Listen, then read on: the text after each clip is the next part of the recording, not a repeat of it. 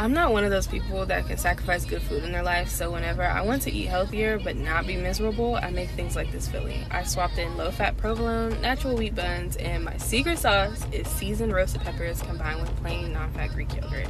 It makes a tangy and savory Philly sauce that you wouldn't even know is better for you than mayo just because of the oils and the inflammation, you know? I have PCOS, so I just can't eat what I want all the time, but eating things like this makes me feel like I do, so it's like reverse psychology on my brain and my tummy. Anyways, if you're still here, go make this sandwich. It's really, really good.